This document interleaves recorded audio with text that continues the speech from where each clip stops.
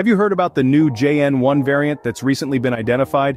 With the constant evolution of viruses, it's crucial to stay updated on the latest developments. The Jn1 variant, much like its predecessors, emerged as a result of genetic mutation. These mutations occur as the virus multiplies and spreads, a common phenomenon in the world of viruses. Consequently, understanding the variant's epidemiology is vital. Epidemiology is, in essence, the study of disease distribution and determinants among populations.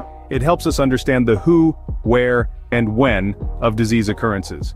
For the Jn1 variant, studies reveal that it has been identified in several countries around the globe. Although the first cases were reported in a specific region, international travel has facilitated its spread far and wide. Now, on to the symptoms.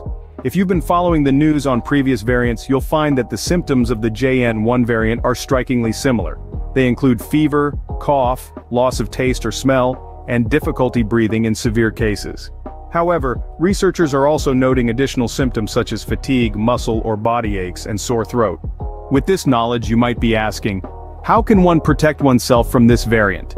Precautions for the Jn1 variant are no different from those for other variants. Maintain social distancing, wear masks, and ensure proper hand hygiene. These steps, although simple, are the first line of defense against the virus. Moreover, vaccination remains a critical step in combating this variant. Although the efficacy of vaccines against new variants is a topic of ongoing research, preliminary studies suggest that vaccines continue to provide protection against severe disease and hospitalization.